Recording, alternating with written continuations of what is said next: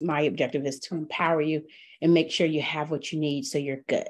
So whether that be I'm doing it for you or whether you're doing it, and if you decide to do it your own self, is absolutely fine. And then if something, messes up and you come back and say, hey, can you help me with this? Of course, there is an added fee. So it's better to better in your pockets to get it up front versus waiting and getting it on the back end. If you have any questions, let me know. But here we go. Oops. Okay.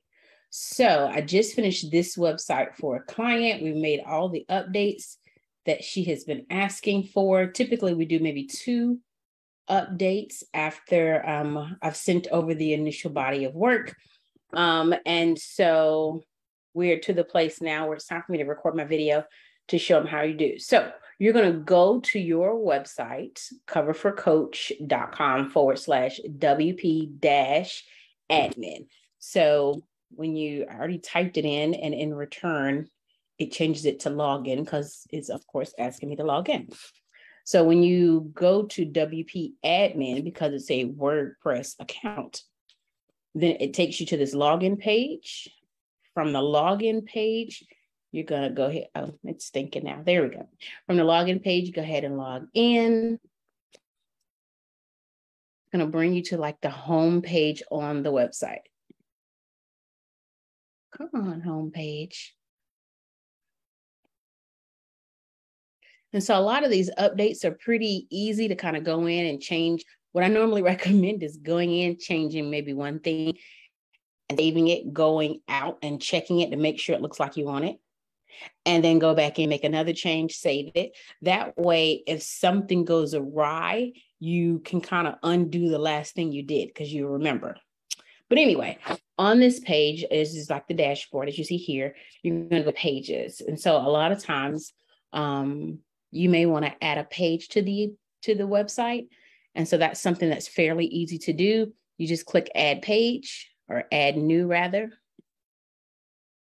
When you go to add new, it's going to open up a new screen.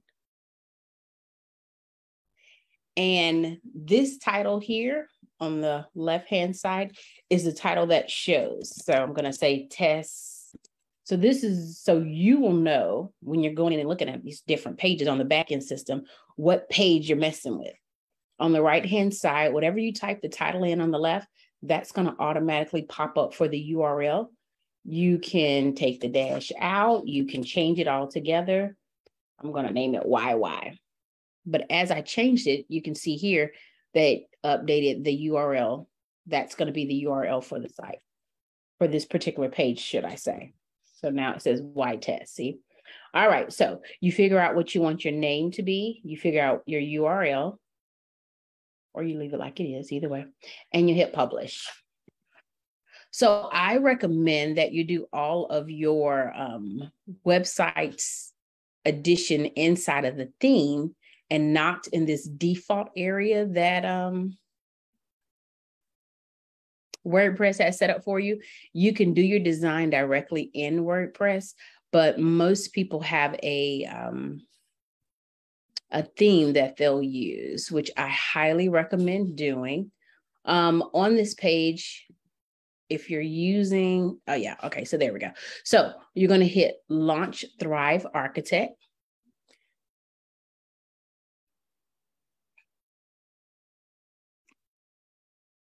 All right, it's thinking. There we go. So inside of Launch Thrive Architect, this is where you'll do all of your building. This is where you're going to do your typing and whatever changes you want to make. It's all going to happen to this one page right here. Okay, and it's still thinking. So apparently my website, my internet is starting to slow down a little bit. Or maybe it's the computer. Sorry for the delay.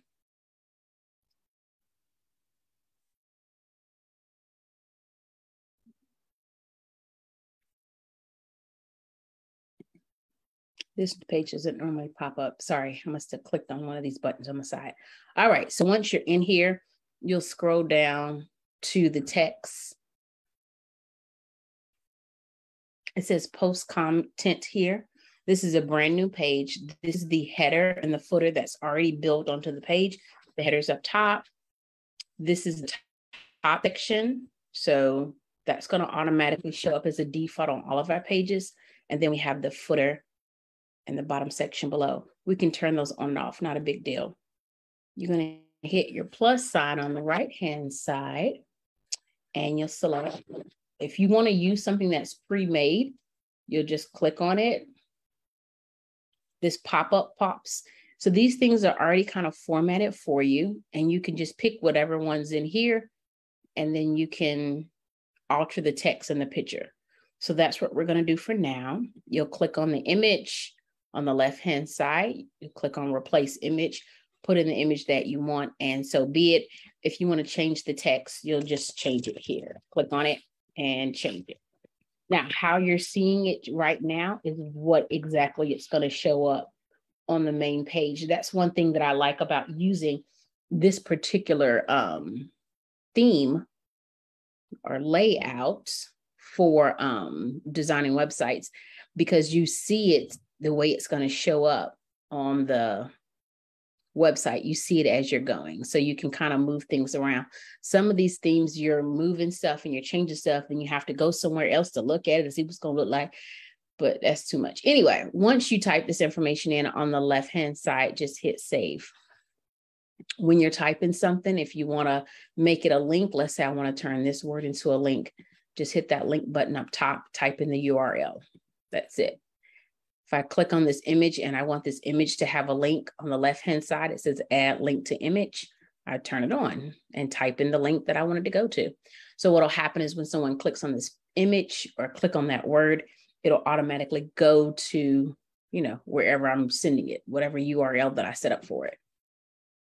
All right, so that's how you add a new page, and that's really how you edit the page as well. The biggest thing is making sure you hit save over here on the left-hand side, and bada boom, bada bing. You've added a page and we've made edits to it. So we've killed two birds with one stone.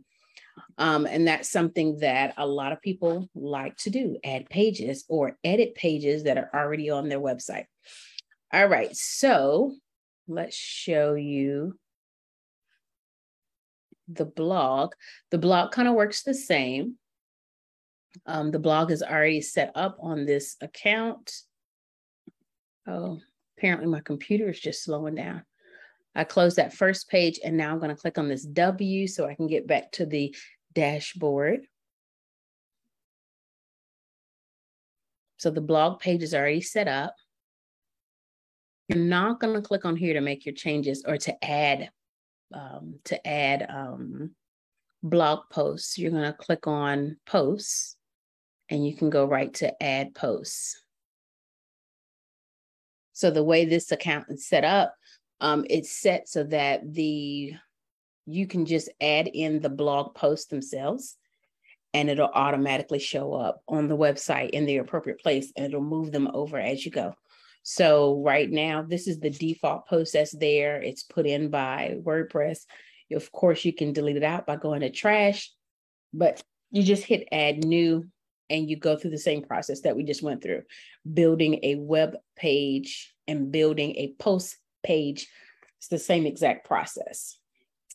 Let's go down to appearance on the left-hand side and go to menus. So one of the things that you asked about was if you wanted to change a link that's already set up. So we have shop as one of the menu items up top on that top right-hand corner. And it says custom link, but the link that's in here hasn't been given yet. So it's at na.com. You literally just click that little arrow and type in what URL you want to be there. So when someone clicks shop on the top right in the menu bar, it'll automatically go to this website. You'll step off and save. If there's something that you don't want up there, just hit remove instead of save. But you'll save it on the bottom and it's automatically there. If you're wanting to add something new to the menu, then if it's a page that you want to add, Let's say we want to add another contact us page. Put the check in the box and hit add. And now it's in the menu twice. I can click on it and drag it and put it wherever I want it. I'm going to delete this one because this is the test one. We'll just hit remove. If you want to add a post, you click on post. It'll show you all the posts that are available, so you can drag them to the menu. Same thing with custom links. You'll click on it, type in the URL that you want, type in the word that you want to show, and then add it to the menu. And so in return, that's all done. But let me save it back so it'll go back to what it was.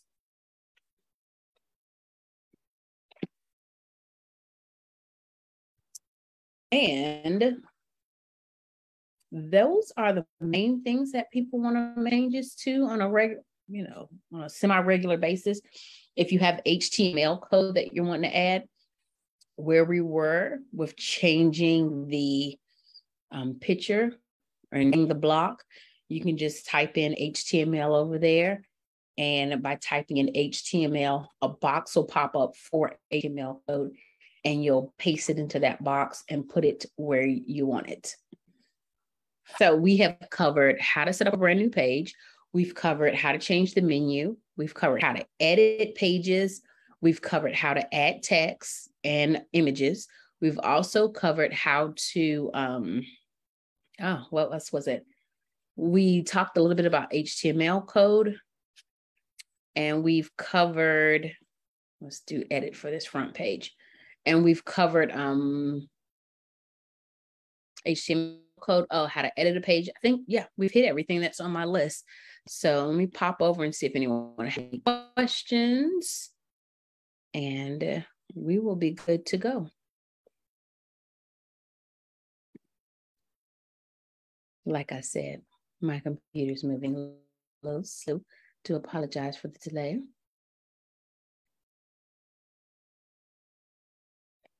All right, I see no questions. Looks like everyone is getting what they need. If you want to change the picture in the header, you'll click on the picture, and we're going to go to background style.